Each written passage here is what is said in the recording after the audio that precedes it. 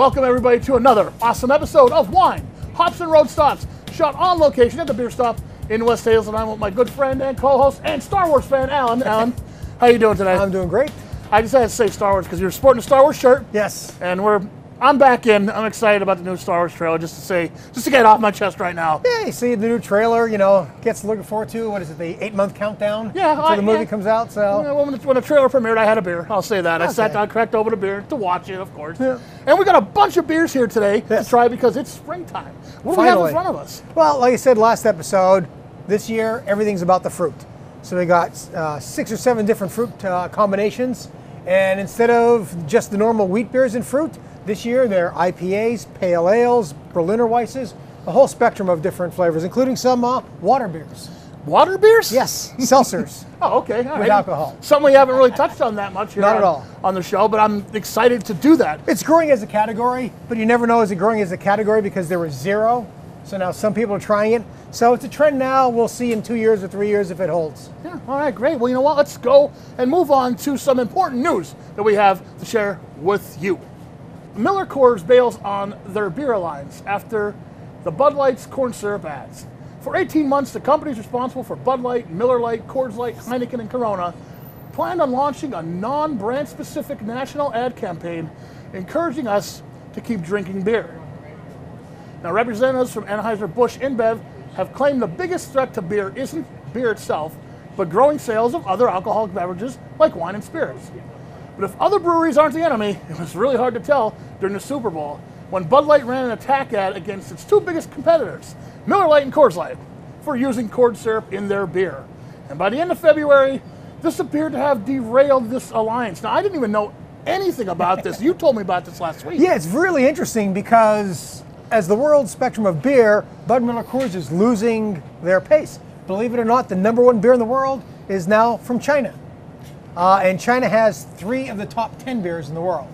So that market is growing, and even Budweiser is growing over there. But Bud kind of threw that whole corn syrup ad in, which I thought was hysterical. Yeah. And then Miller came back with their own ad with the Blue Knight, which I thought was also hysterical. But it just kind of really just threw a monkey wrench into companies trying to save their market share. And they were all supposed to really sit down and really talk about all this, and that's gone now, right? Yeah, because and the biggest problem they're having is the young 21-something drinker. They're drinking microbrews for the most part. Right. And microbrews are having double-digit increase of sales. Do you know what the only domestic increase of sales was? We'll test you on that. I don't know. Take a guess. Which one? Bud. Michelob Ultra. Oh, okay. I can Mostly, see that. I think that's going along with that low carb, and people who are on the low carb diet, which I think we both tried here and there. I did. I can't. You know. So, but Michelob Ultra is the only domestic beer that had increased percentage in the last year. It's a beautiful day out today. Spring has arrived. And with spring and the warm weather comes the beer and wine festivals. I mean, you could throw a rock and hit a beer and wine festival. Yep. You know, unlike it was like 10, 15 years ago. So there's many beer and wine festivals to go to. And Hazelton has their own. It's August 24th, the Hazelton Beer Fest. And it's a really great time. It keeps getting better and better every year. I'll be there. Yep, I'll be there as well. I'll be pouring beers. Here are some tips for you to follow to get the most out of your experience. Number 1, go early in the day if tasting is your main goal. Many breweries and wineries will run out of their most popular beers and wines by late afternoon, especially if it's a 2-day event. Number 2, and this really goes for wine, I guess I could go for a beer too, but number 2, it's okay to spit. Really, it is. It's okay to spit, especially if you're trying wine. It'll keep you from ingesting too many different wines or beers, and all that stuff sloshing around in your belly sometimes doesn't make you feel too good. So if you don't like something, pour it out or spit it out or whatever. Yeah. Number 3, don't wear fancy shoes. Most wine festivals and a lot of beer festivals are outside. Heels get stuck, rain makes for mud and other stuff. And just, if you're a woman, you don't want to tramp around in your high heels, are probably going to fall. I've seen many take headers at these things. So, number 4, of course, eat. It does not take that many tastes to impact many people. Make sure you have food in your stomach. Number 5, this really goes for the wine again. To avoid red teeth, rinse with water and chew gum when you can. You don't want to be walking around with red teeth and stuff at a wine festival. Remember, some wines contain just as much or more alcohol by volume than a beer. So 1 glass of wine, it may equal 1 beer. Right? So get a designated driver. Be careful. Absolutely, yeah. And the good part is that most of the wine festivals, designated drivers get in at a much reduced price. Be smart. And you can still enjoy a lot of the great foods. Yeah, absolutely. Okay, that's all we have right here. So we're going to go to break, but when we come back, it's springtime. We're going to try some spring beers. We're going to try some seltzers and fruit beers and all kind of good stuff on Wine, Hops, and Road stuff. So don't go away. We'll be right back.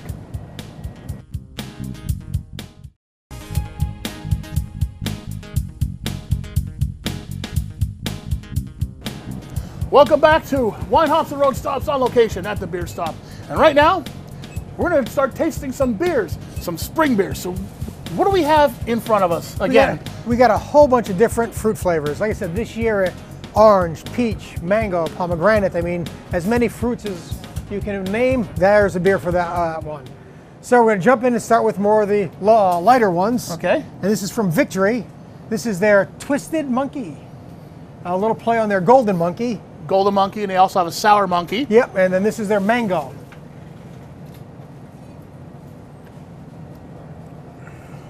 Oh, that's good. Now this isn't a sour beer though. No, it isn't, but it does definitely a hint of sour. You see, it's a Belgian white, so that's why I kind of put it on the end. Oh, great. But I would definitely put that more in a kind of a sour on training wheels. Mm-hmm. That's why I like it. I'm not huge on the sours. Nice. It's refreshing. But yeah, there's just a little hint of that in there. Yeah, that's really good. That's really good. It's not. And how big is this guy? 5.8. So not crazy. No, he's average. Yeah. Average craft beer. Yeah. Very good beer. I like that. Yeah. And along with all these beers, a lot of them are hazy and juicy. That's just another one of those. It's those buzzwords that I'm not really sure what they mean sometimes. But yep. So this is One Hazy Summer. This is a pale ale. And this is by Harpoon? By Harpoon, yep. Okay. And you can really get the citrus tones out of it. Yeah, I can smell that already. Well, that's another one. Yeah. I mean, that's just a nice, easy drinking pale ale. Sometimes with these lighter beers, there's not a lot of flavor to them. There's not. This has a decent amount of flavor. And not only that, though, you still get a little bit of bite at the end that you know you're drinking almost like a Sierra Nevada of that pale ale. Right. Yeah, you're getting that finish is still of that ale finish, which is good. Because a lot of times with these lighter beers, you don't get that. It's like almost like I'm missing it. I'm missing something. You know, you drink it and then the flavor's gone immediately. All right, next one could be a dark horse here. Soft serve pineapple colada from Captain Lawrence. It is a milkshake IPA.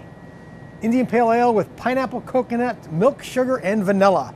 Wow. So 7.5% alcohol. So we're getting a little bit bigger. I'm really interested in this one though because that's a lot of ingredients you just read off. Yeah, and well, not much to the nose. No, there's not. I was expecting something overbearing, or something a little stronger. Definitely get the pineapple-ish. Yeah. Don't get the IPA though. No, but there is some kind of like milk taste to it. A little almost creaminess. Yeah. It's easy. Yeah. Like that means it's dangerous to me. Because if I can put it down easy, I'll drink that whole can and smile. Next one is from Sweetwater, Peach, Love, and Happiness. Now this is a Berliner Weiss. Okay. So this should have a little bit of that. Berliner Weiss, explain to me. Berliner Weiss is a cross between a wheat beer and kind of getting into that sour tones. Okay. The Berliner, they kind of let the yeast sour a little bit before they put it in the mash. Yeah, I can smell that. Yeah, that's the Berliner Weiss. Oh, tart. Very tart. Ooh, gonna back off a little bit here. Whoa. But not sour though, it's weird. I can't say you didn't warn me. We've done a Berliner Weiss as a style before and you hated that one too. Yeah. But if you like Berliner Weisses, this is a nice representation. I'm not gonna say I hate it. It's just, it would be one and done for me. Okay. It's a good sharing beer. Everybody tried a little. Yeah. And there wasn't a lot of... Not a lot of peach. I was gonna say, there wasn't a lot of peach to it. No. I was figuring there's gonna be more of a peach taste, but there is citrus, but not necessarily peach. No, you couldn't. I mean, if you didn't know it was peach, you wouldn't be like, oh, it's peach. Next one, for those of you who know Schoenhofer from Germany, who has their grapefruit beer, this is their new pomegranate. And I always say their grapefruit beer is the worst beer I've ever had. Because but it's the best grapefruit juice I've ever had. It doesn't taste like beer. We did have it before. It does not taste like grapefruit. It's juice for adults. And it's very low in alcohol too. You're at about 2.5% alcohol. Doesn't taste like a beer to me. No, it's fruit juice. Yeah. I'd have this for breakfast. I would. Yeah. No, it's nice. It's a good flavor. Pomegranate's not my favorite. If you like pomegranate, drink it. It's good. Absolutely, yeah. Absolutely. It's good. I mean, it doesn't taste like a beer, though. Now we're getting into something that isn't a beer. Seltzers. Yes, and I've never had any of them before. This is a Bon and Vive, the Black Cherry Rosemary. Okay. 4.5% alcohol. And I guess with seltzer. seltzers, they're just kind of throwing everything in, black cherry and rosemary. Oof. You can smell the black cherry. Black cherry.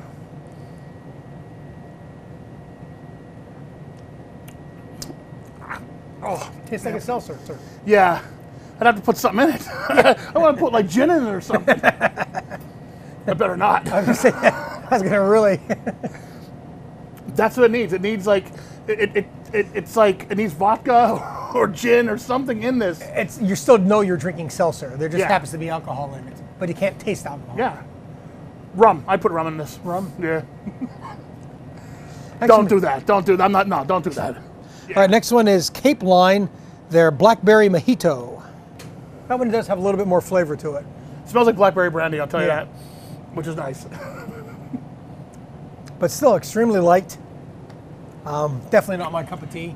No, but if I had to pick between two of them, I'd pick this one. Yeah, there's more to it. There's less seltzer taste, more flavor. Yeah, I'll still go with the One Hazy Summer. That's kind of my pick. I thought that one was the best. I'm going to say this first one here. I really like this one.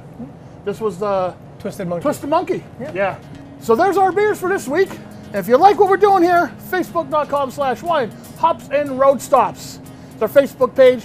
Join us there, ask us whatever you want. We'll try to answer it on an upcoming show.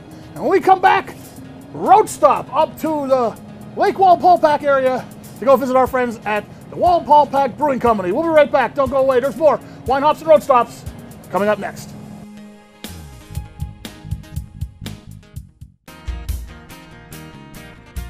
Our road stop today is a return to Wallenpaupack Brewing Company, and I'm with Logan, the head brewer here. Logan, first of all, I want to thank you for coming back on the show as one of the major sponsors of Wine, Hops, and Road Stops. Absolutely. We appreciate you coming back.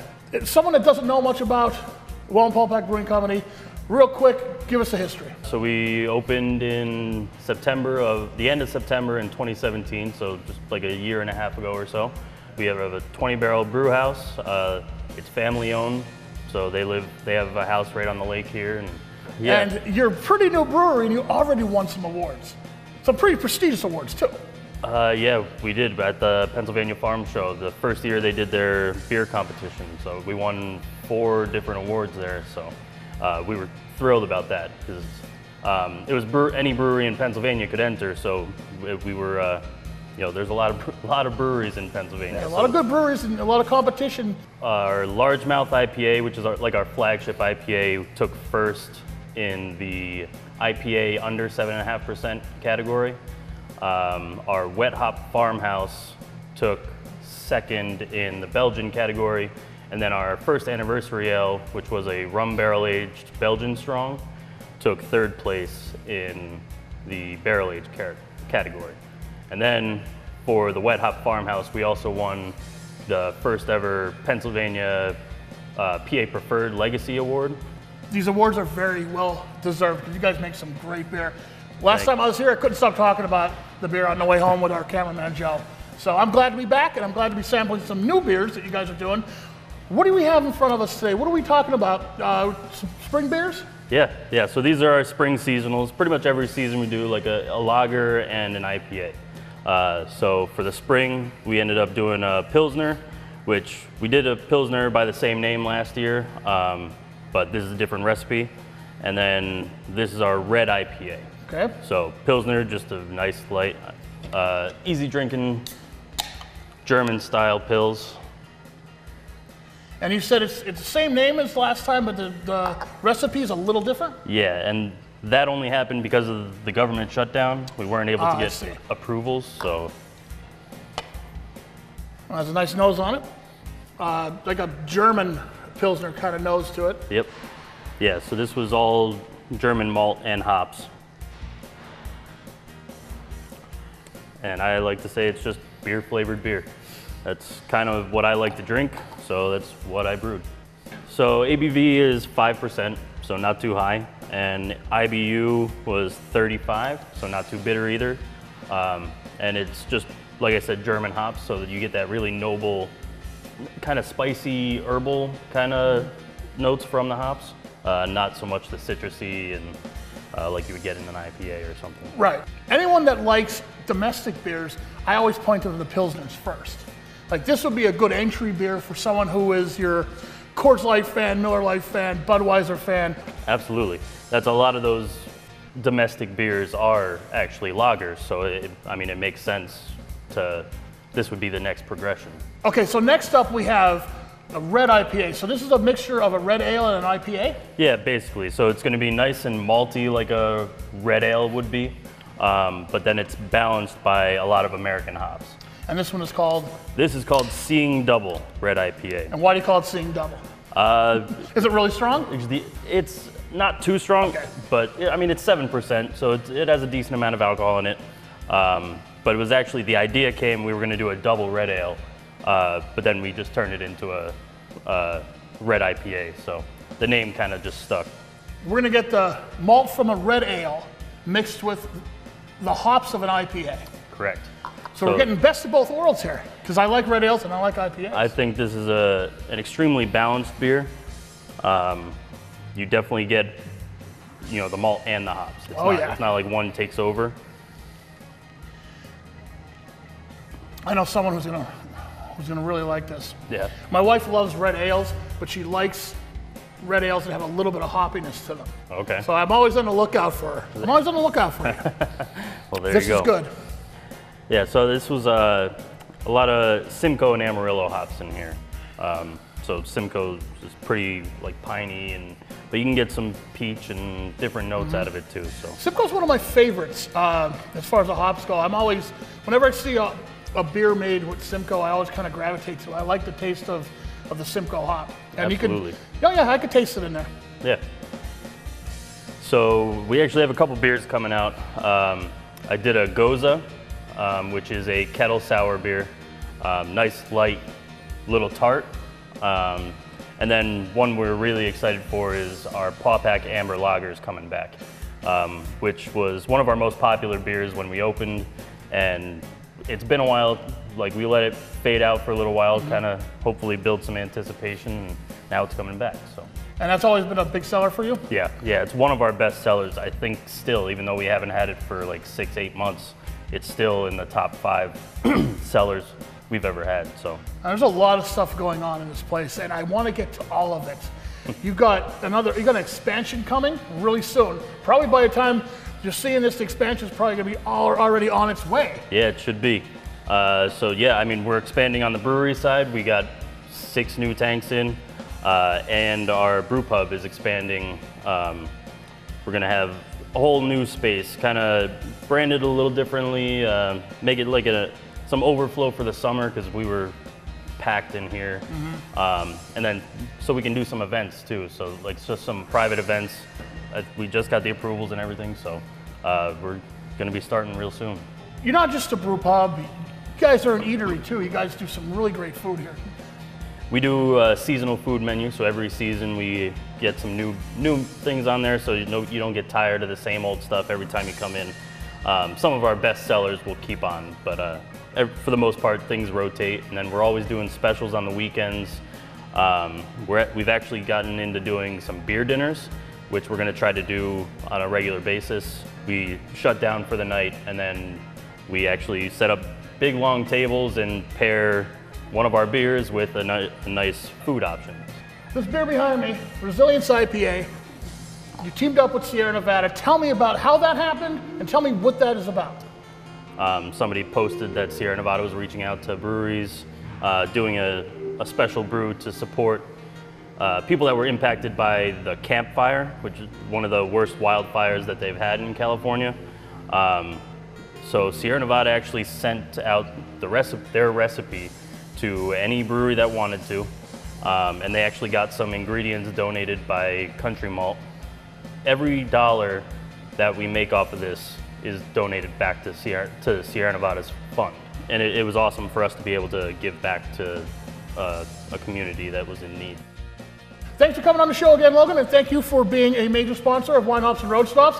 And thank you for a good, excellent IPA. This is a really, really nice red IPA. I like this, and Thank you very much. I'm gonna drink some more of it right now. And that's our road stop for this episode. The Wallenpaupack Brewing Company.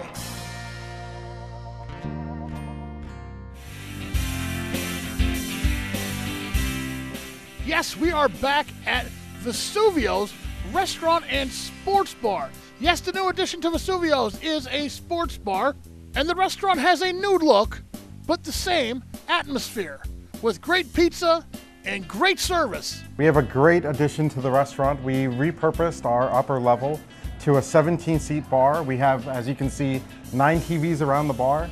We have the big, beautiful TVs on the wall, so when you walk in, that's one of the first things you see. We added different styles of seating in, so that way people can be accommodated in different ways.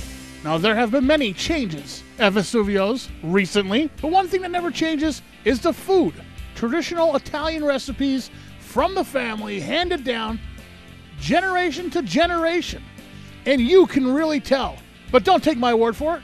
Listen to what Vesuvio's customers have to say.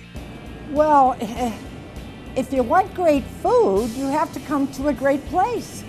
And this is a great place to all me and my family. I lived in Chicago. We moved from here to Chicago. There's people who say Chicago pizza is the best, and those people are the ones that have not had Vesuvio's pizza. Drove all the way from Chicago back here to eat Vesuvio's.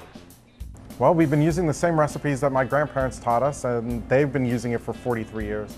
So we're really happy to have learned from them and been around them for, well, I had my grandmother for 20 years and my grandfather for 29, so I'm a pretty lucky guy to have that much experience with them.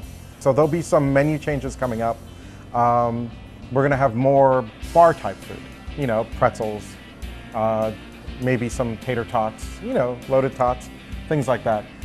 In addition to their great food, a revamped dining room, and new inside bar, Vesuvio's now has a huge selection of beers on tap. It's going to be a mix of, you know, domestics and you know, some of the staple beers, and our really good craft selection is just going to get better. And we're also putting some wines on draft as well from our local winery over at Honey Hole. So let's talk about some of the beers. I know you have a relationship with Pizza Boy. Well, Pizza Boy and my family go back many years. Al Kaminsky used to work for my grandparents up in Hazleton, and he's kept up a really good relationship with our family. And it's been very fruitful for both of us, because I and my brother up in Wilkes-Barre are one of the few stops where there's more than 1 or 2 Pizza Boys on draft. The warm weather is just around the corner, the new bar's open, the beers are on draft, the outside deck is about to open. Get down to Vesuvio's, get yourself a great slice of pizza and a pint of great beer. Perfect place for a quick stop.